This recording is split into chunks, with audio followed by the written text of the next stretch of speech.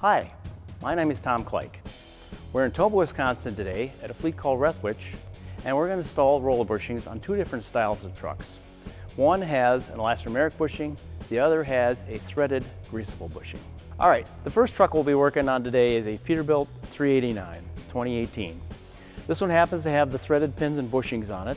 And the first thing I like to do is check the dimensions, some of the dimensions, so that I can match with the application guide to make sure we got the right kit before we tear it all apart.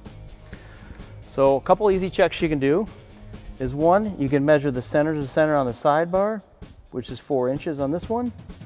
We can also measure the width of the spring, which is 4 inches. And if you can measure the diameter of the bushing, and sometimes if you have a bushing laying around that's outside the truck, you measure that diameter and make sure that diameter is correct as well. And you can match it with the application guide, and then you know you have the right kit. So after checking that you have the right parts, the right roller bushing kit, you want to be able to lift the vehicle and leave the axle down. So what we've done here is we're using a heavy-duty jack to lift underneath the front motor mount so that we can lift everything up and leave the suspension on the ground. This one has the threaded pins and bushings that are greasable, and we're going to use a couple specialized tools today. So in this particular truck, we do not need to remove the spring or the hanger bracket from the vehicle. We're actually going to remove and install utilizing these tools. So these tools I ordered online, and they're from OTC. You can type in OTC 5080A to get the universal adapter kit that installs various different makes and models of trucks. This comes with a hydraulic ram and all the adapters and the receiver tube that you need. And then you can use either a air-over hydraulic or a hand pump with this toolkit, with the hydraulic ram, to remove and install. So the first air-over hydraulic, part number is 2510A, and the hand pump is 4000A. Either will work. First step in disassembly is taking off the sidebars.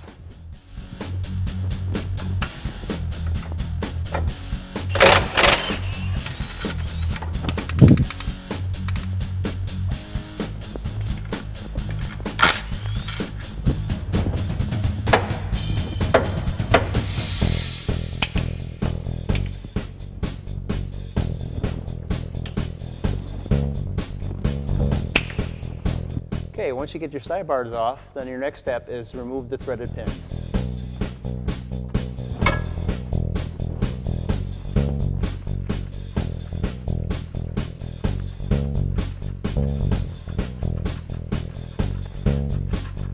All right, the next step is going to be removing the bushings from the spring eye and the hanger bracket. And we're going to actually pull the bushings out. So we go back to our universal removal tool, and we're going to find an adapter that is just slightly smaller than the bushing we're removing, because we're going to actually be pulling the bushing out. And we have to bring our receiver tube, and that'll basically receive the old bushing into it, and then our hydraulic ram. So you first put the receiver tube on, put it through the threaded bushing, put your adapter on the other side, and then put your nut on. Now it's important, once you get it close, to line this up so that you can pull the bushing through, it doesn't get caught on the spring or on the adapter plate.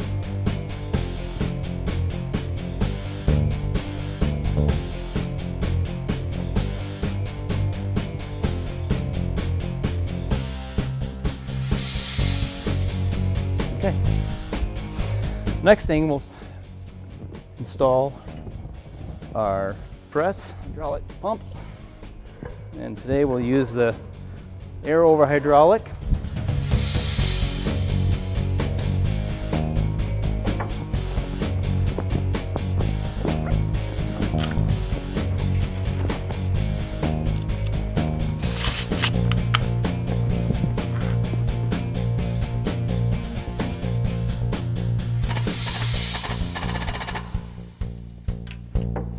Now it's important to get your collar, removal collar, lined up with the bushing on the other side, so the collar doesn't get stuck on the spring eye.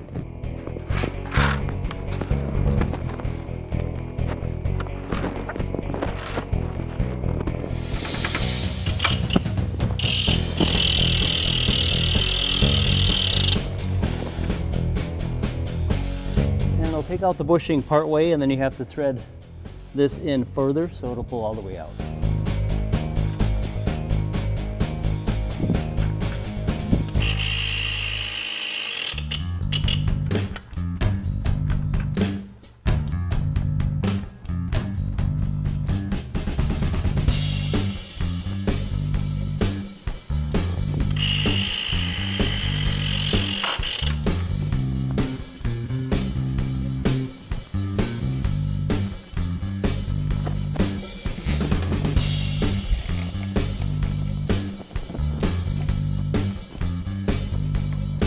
Now what we found, it's easier to remove and replace the bushing for the hanger bracket when it's off the truck. So Zach from Rutgers is going to help me remove the bracket, and we'll take it over the press to remove the old bushing.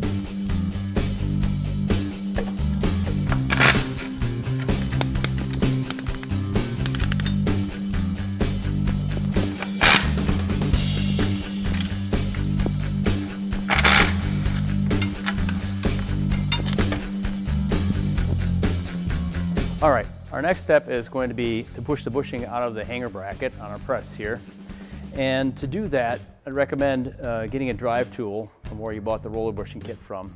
There's a special drive tool that fits this specific kit, and you can find out what that drive tool is by looking at the catalog again, at your kit number, and cross it over, and I'll tell you what tool is required.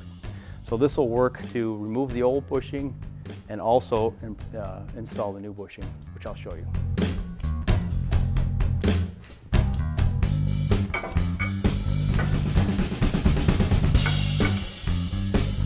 Again, we're going to use our receiver tube. We're going to line everything up on our press, and then Zach's going to help me with the press again and press this bushing down.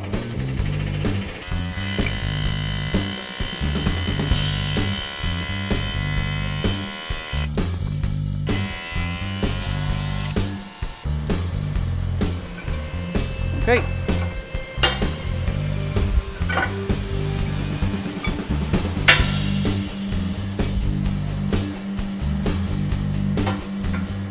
Okay, our next step is we're going to clean the bore before we install our new bushing, and we'll show you how to do that next. All right, once we have the bushing pressed out, we bring the bracket over to a vise, install it in the vise, so we can then hone this out, clean up the bore. So I use a little WD for lubrication. A small hone.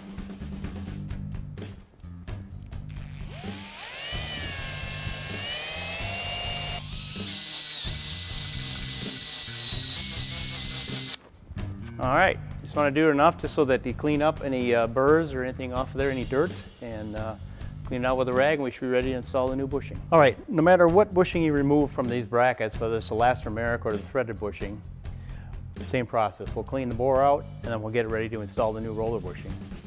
Now in this particular kit for the rear shackle, you have one roller bushing with ribs on it. You have another one that is smooth. Now the ribbed one is going to be used for the spring eye. The smooth one is what we're going to put into this hanger bracket. Now it's important when you're installing into this hanger bracket that you pay attention to where the grease zerk hole is. You want the grease zerk hole to be on the outside, and you want to install the assembly together. Even though the pin slides back and forth, it's always best to install it as an assembly and use the drive tool that you can purchase where you purchase your roller bushing kit from. This particular one is matched for this, so the pin fits in there nice and snug. And before we do that, we'll make sure that we lubricate everything. It's always best to put some lubrication. I like WD-40. We'll lubricate the bore. We'll lubricate the bushing.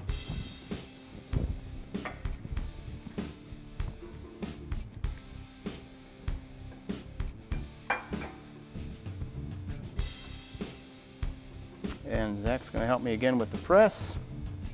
Just make sure we get everything lined up. And go ahead.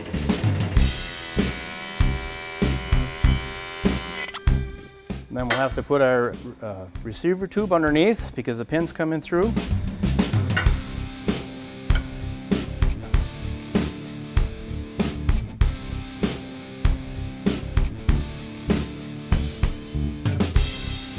And we're going to press this so the bushing is flush with the outside of the bracket.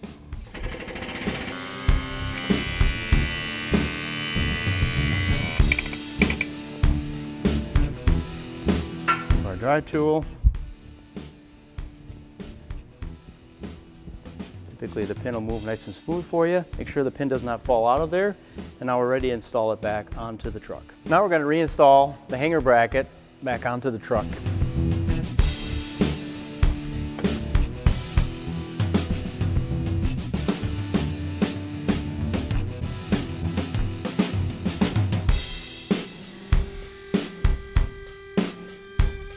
Our next step is we're going to clean out the spring eye, and you can do that either with some emery cloth, or I happen to have a wire brush here that I'll go and clean everything out and get it ready for installing the bushing.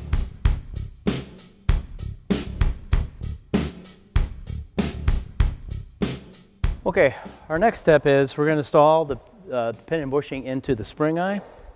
After we got it cleaned up, the best thing is to do is lubricate the inside of the spring eye, and we'll also lubricate the bushing. But to install this into the spring eye, we need to remove the pin from the roller bushing. And we need to insert a collar that comes into from our install tool, so it protects the needle bearings inside the bushing. We'll apply some lubrication.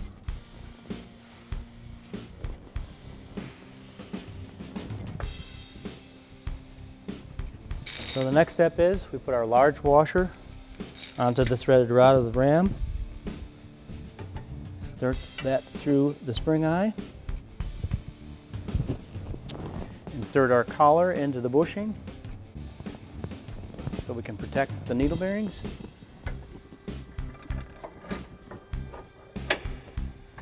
That onto the threaded shaft.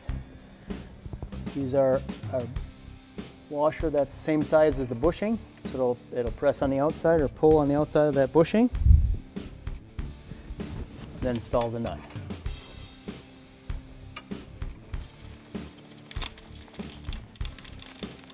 And you'll spread it in there to line everything up, snug it up.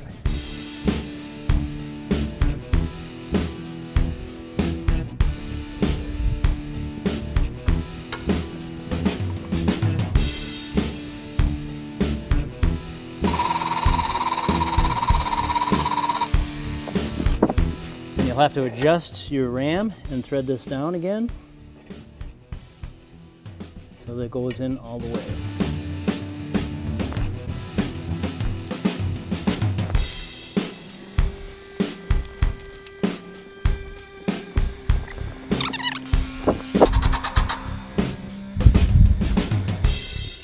Release, and we can thread this back off again.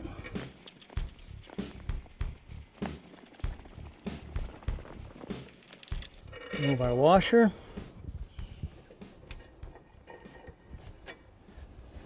Pull the ram out.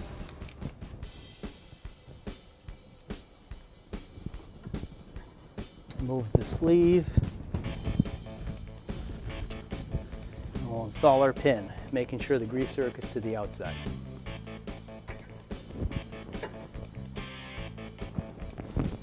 Okay, next we're going to install the shackle sidebars with the hardware and the shim washers that come in the kit.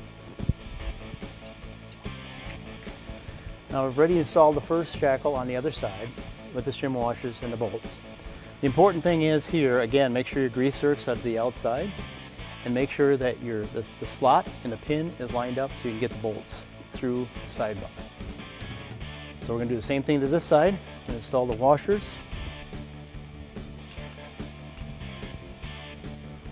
I'm going to slide on our sidebar.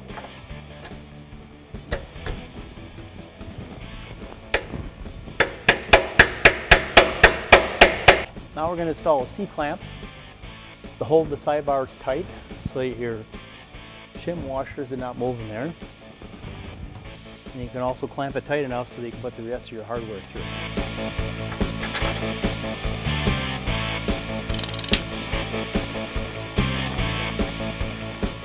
Okay, and while the C-clamp is still installed and tight, you tighten down your nuts and washers.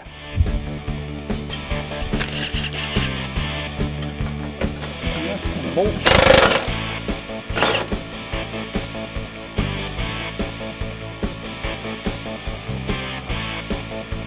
Okay, and you can remove your C-clamp. Okay, our last step was to install the grease zerks and then grease each one until the grease purges out either side of the bushing. Nice thing about the roller bushing, it takes up to 7 linear feet of grease in each bushing. So plenty of grease to start. The other nice thing about it, when you re-grease during a PM or every 5 to 10,000 miles is what we recommend, you don't have to lift the vehicle off the ground for it to take grease. It'll always take grease. So as long as you keep them greased, that's why these roller bushings are so reliable and durable, and it will really give you a good ride. So thank you for watching.